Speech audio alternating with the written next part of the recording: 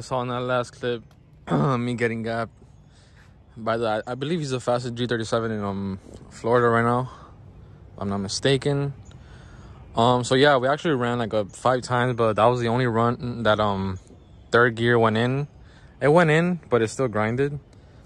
So yeah, I couldn't bang gears or anything, and this thing just needs a tranny. Yeah, I sold my wheels, but I'm picking up another set of wheels tomorrow. But you guys won't see that till probably like a week after. So yeah, I mean, she don't look too bad on stocks. What I am gonna do is I'm gonna keep these stocks, because when you have wheels and then you sell them and then you have to be looking for stocks, it's kind of annoying. So these stocks are staying, and whenever I need stocks, I'll have a pair and I'll be set. Gave it a wash today, clean.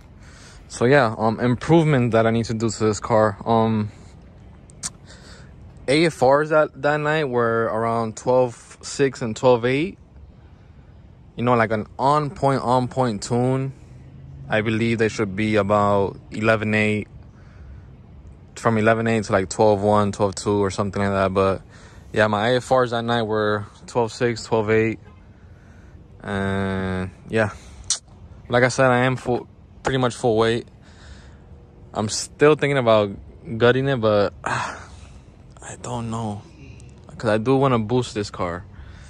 Once you go boost, you don't need to do weight reduction like that. Where I do want to do weight reduction, at least it will be the hatch. I think the hatch with the plexiglass, that's an easy like 50-80 pounds that you lose, because that hatch is heavy. And I still have the freaking window motor and everything on it, so that hatch is heavy. But that's about it. And I think I'm just pick up some 3-inch intakes and retune on that. And yeah, I think that's pretty much it.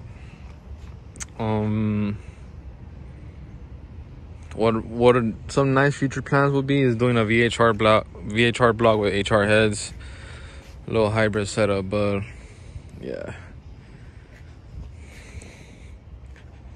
still looking clean. I'm ordering some clear reflectors this week. Yeah, guys, that's pretty much it for this video. I'm just wanting to show you guys the G. I'll put his that in the description. What's up, man?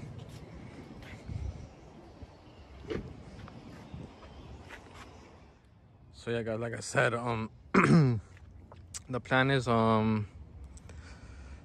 get some 3-inch intakes, do some weight reduction, and just get it retuned pretty much.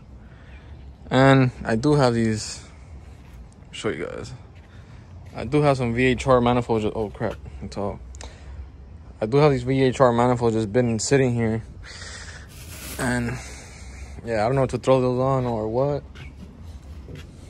but if I do throw them on, it'll be right after, well, right before I tune. But I guess I'll just stay there for now.